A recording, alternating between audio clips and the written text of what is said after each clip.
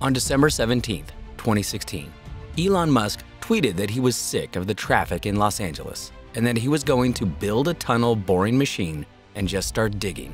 To make it clear that he wasn't joking, he followed it up with another tweet a few hours later, adding, "I am actually going to do this." And yes, a subsequent update to his Twitter bio that added, "Tunnels." Yes, tunnels. And thus, we had the birth of the Boring Company. Within days of his tweeting about tunnel boring, he had acquired the domain name www.boringcompany.com and appointed a leader for the project, Steve Davis, a senior SpaceX engineer who had previously designed the guidance systems for SpaceX's first rocket. The plan? To solve the problem of soul-destroying traffic by digging a ton of safe, fast-to-dig, low-cost, zero-emissions transportation tunnels to alleviate traffic congestion. The tunnels, termed loops, would have a minimum depth of 30 feet underground and provide high-speed, all-electric, underground public transportation in which passengers are transported in autonomous electric vehicles at speeds up to 150 miles per hour. The loop will use tunnels, elevators, and ramps to connect autonomous EVs equipped with retractable wheels to 3 different types of stations: surface stations, subsurface stations, and open-air stations. And how will the Boring Company do it? Well, that would be figured out along the way. Thus, on a Friday afternoon in January 2017, barely 30 days from Elon Musk's tunnel tweet in December, the Boring Company, or TBC, started digging its first tunnel in the parking lot of SpaceX's office in Hawthorne, California. Elon Musk would later comment about the weekend dig. "I was like, hey, what's the biggest hole we can make by Sunday evening?" This wasn't the first time Musk had seriously considered tunnels as a viable transportation option. In 2013, Musk introduced Hyperloop to the world, which is an ultra-high-speed underground inner-city public transportation system in which passengers are transported at more than 600 miles per hour within a vacuum-sealed tunnel. This new idea, however, was quite different, and in January 2016, at the Hyperloop Pod Awards ceremony at Texas A&M, Musk would give a small glimpse of where his mind was heading. This is really a very simple and obvious idea, and I wish people would do it, which is build more tunnels. Tunnels are great. It's just a hole in the ground. It's not that hard. But if you have tunnels in cities, you would massively alleviate congestion. And you could have tunnels at all different levels. You could probably have 30 layers of tunnels and completely fix the congestion problem in high-density cities. Hit the subscribe button if you find our content interesting and want to keep learning about the trailblazers in our world and what makes them tick. Leave a comment below to let us know you subscribed. Building tunnels has been around for quite some time now. In fact, tunnel technology is older than rockets, and many of us have been on a subway or some form of underground transportation. So what's different about the Boring Company? And what problems is it trying to solve? So what's the problem with tunnels? They usually take a very long time to build, and they're very expensive. So typically a tunnel will take 3 to 6 months per mile. In some cases, it will take a year per mile, and they can cost up to $1 billion per mile. As Musk pointed out, the first problem is that tunnels are traditionally very expensive to dig, with many projects costing between $100 million and $1 billion per mile.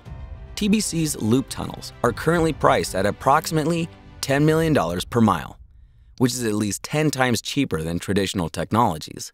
TBC has been able to vastly reduce tunneling costs by becoming vertically integrated and producing its own boring machines, electric construction vehicles, and precast concrete lining. TBC has also standardized and reduced tunnel diameters so that project costs are repeatable and predictable across the enterprise. The Boring Company uses the excavated dirt to build the tunnel's reinforcing segments on site, and any leftovers are then either turned into bricks to be sold or donated for affordable housing. Traditionally, this dirt would need to be transported off-site to be dumped, a cost which typically makes up 15% of tunneling costs.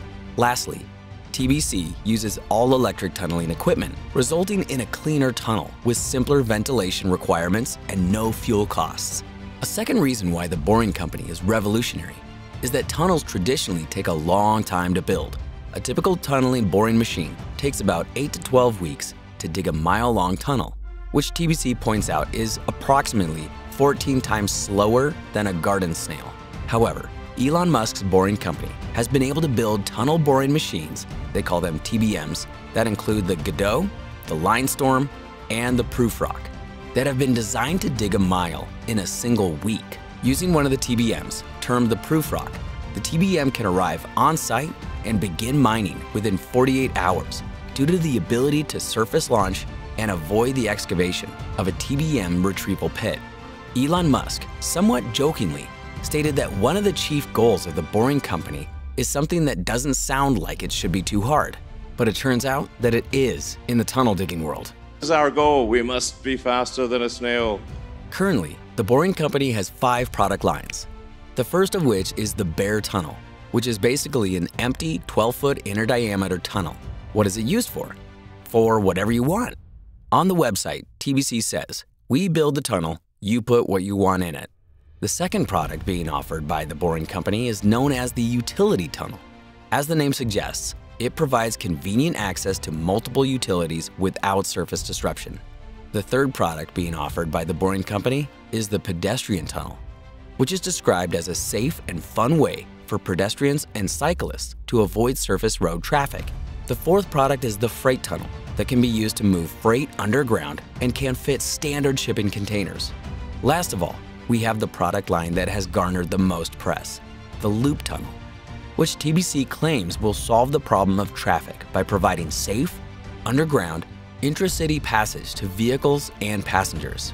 The Boring Company's first tunnel was the 1.14-mile loop system R&D test tunnel in Hawthorne, California, at SpaceX's headquarters. It is currently used for research and development of the Boring Company's public transportation system. This test tunnel showcases the station loading capabilities of the loop system. This tunnel costs approximately $10 million to complete, and understandably, TBC is quite proud of that achievement and views it as critical proof of concept for the technology. So normally the tunnels cost, like I said, up to $1 billion. So like a discount tunnel would be sort of $200 million, but we're able to build this tunnel for about $10 million. So the second tunnel, which is nearly complete, is called the Las Vegas Convention Center Loop in Las Vegas, Nevada. It is being built for the Las Vegas Convention Center, which hosts the massive Consumer Electronics Show every year.